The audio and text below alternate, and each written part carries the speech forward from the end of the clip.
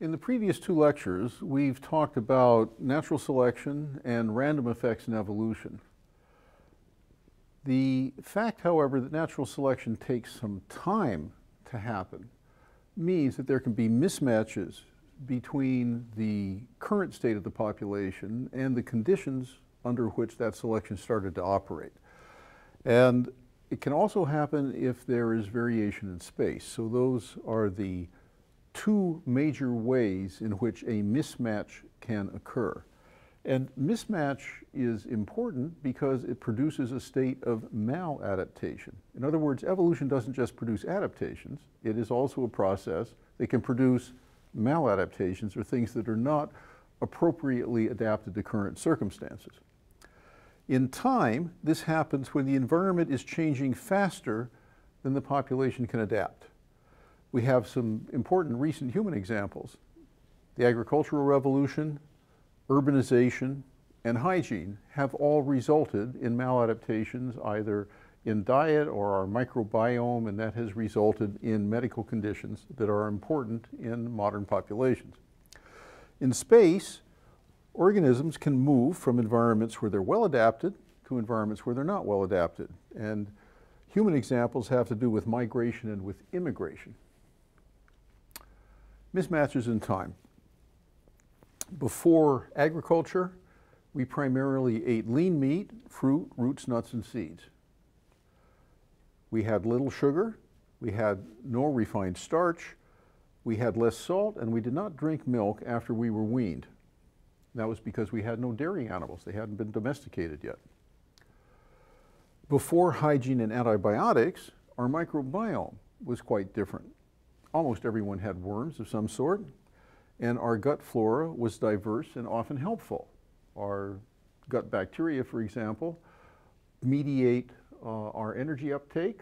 Some of them protect us from diabetes, and others produce vitamins for us. In the Stone Age, addictive substances and technologies were quite rare, or they were completely absent. There was no tobacco, there was no alcohol, there was no heroin, there was no cocaine, there was no television, email, Twitter, or Facebook. There were no horses, bicycles, cars, or planes. There was a lot more movement, and there was less sitting around. And that combination of conditions meant that our bodies were selected to conditions in the past that they are not currently encountering. That generates a host of problems. Let's just take milk. This ad is a Danish ad for drinking milk. And as you'll see, Scandinavians are able to drink milk as adults at very high frequency.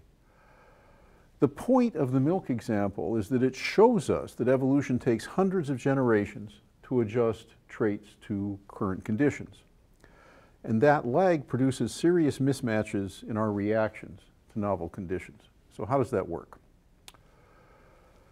We think it has been since about, say, 6,000 to 10,000 years before Christ, so 8 to, say, 12,000 years ago, since cattle, sheep, and goats have been domesticated. A mutation that enabled adults to digest lactose and gave them a selective advantage of 5%, because they would have more calcium, they would have more protein, they would have a more stable food supply. It would take 8,000 years to increase a mutation with that characteristic from 1% up to 90%. And that's just a very straightforward, simple Mendelian trait with two alleles under selection. Now, we now know we can reconstruct this process to a certain degree. We can actually recover Neolithic pottery that has traces of milk in it. We can recover the bones of domesticated cattle, sheep, and goats, and we can date them with carbon-14. And that's shown us that our Neolithic history was a bit more complicated.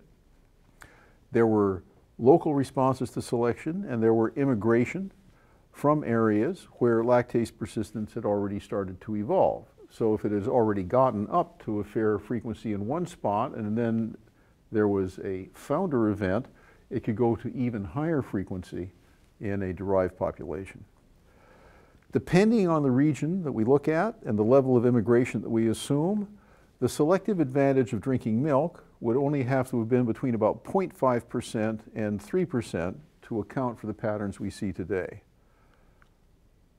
Only a few populations in the world are now made up of people, 90% of whom are tolerant to milk as adults.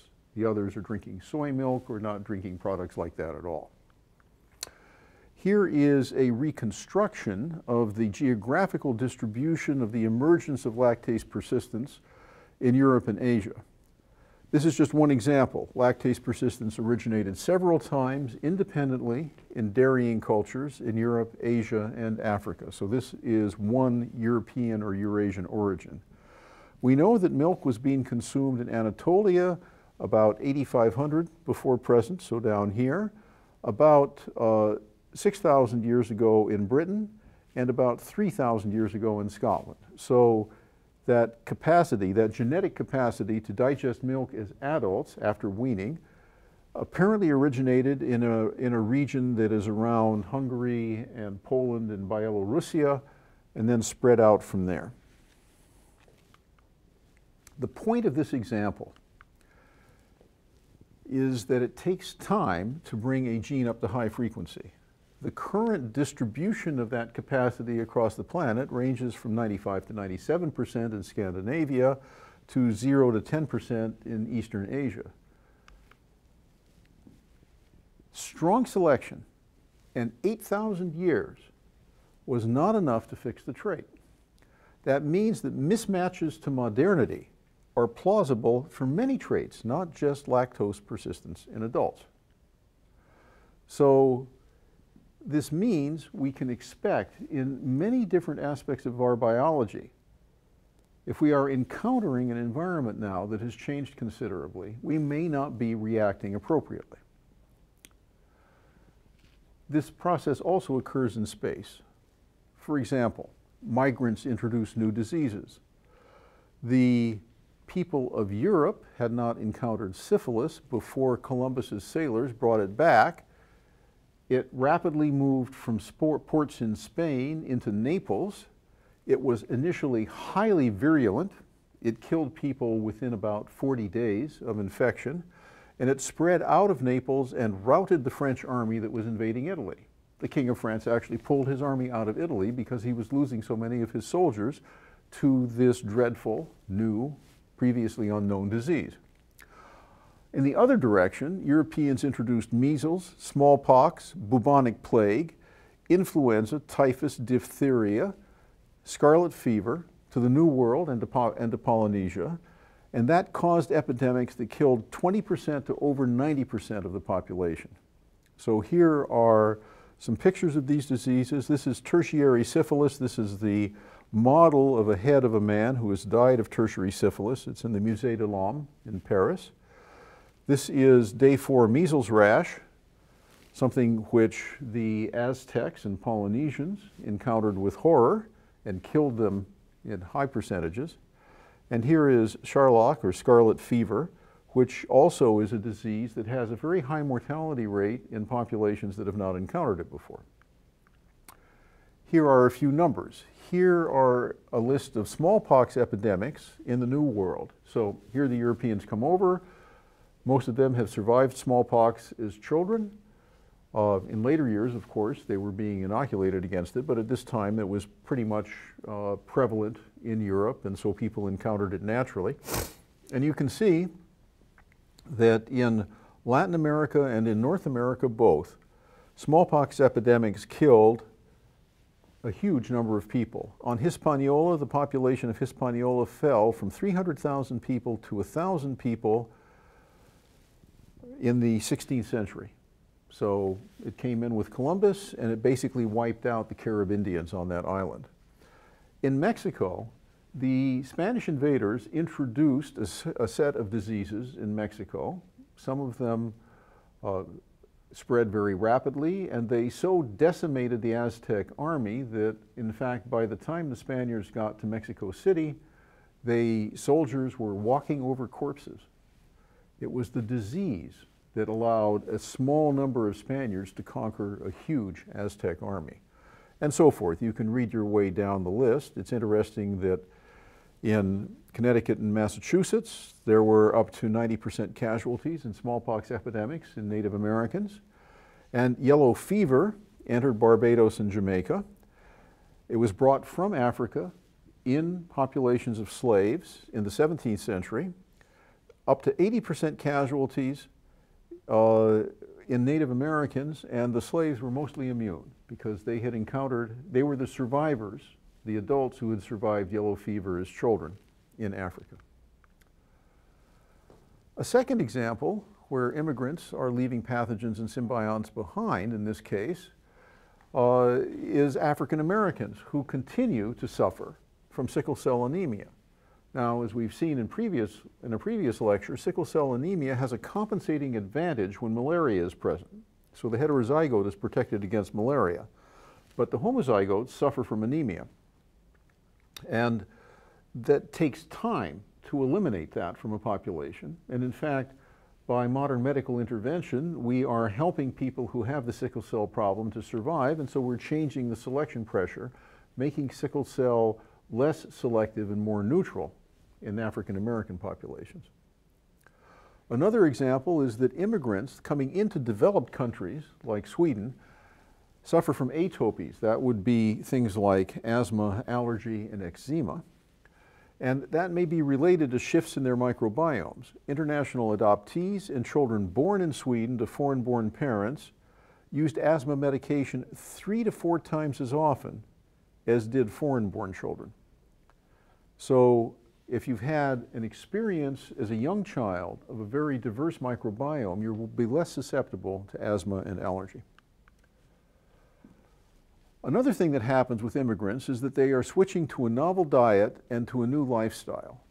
And what this means is that if that new lifestyle carries with it health risks, their incidence of disease will shift. Japanese men were twice as likely to die from heart disease in Hawaii as they were in Japan. They were going from a diet that had rice and fish, lots of seaweed, things like that, not very much red meat, into a diet where they were encountering hamburgers and milk and all those sorts of things. That appears to have doubled their risk of heart disease. The other thing that happened to them is that their sons were about 10 centimeters taller. So the Issei generation is the first generation, Ichi ni san shi, that's 1, 2, 3, 4 in Japanese. So Issei is first generation, Nisei is second generation. The difference is about 10 centimeters in height. That's about that much. So basically the sons of Japanese immigrants were much better adapted to basketball teams than were their fathers. So in summary, the evolution of lactase persistence shows that mismatches in time are real, and it is used as the paradigmatic example for mismatch in time because we can date the origin of dairying archaeologically. We can see it in the fossils of dairy animals. So we know that domesticated dairy animals were not around more than about 10,000 years ago. So that means that all diseases of civilization have a logic underpinning them which has been checked and seems plausible. Mismatches in space are occurring when migrants introduce new diseases, when immigrants leave pathogens and symbionts behind, and when immigrants encounter new environments. All of those conditions can produce mismatch.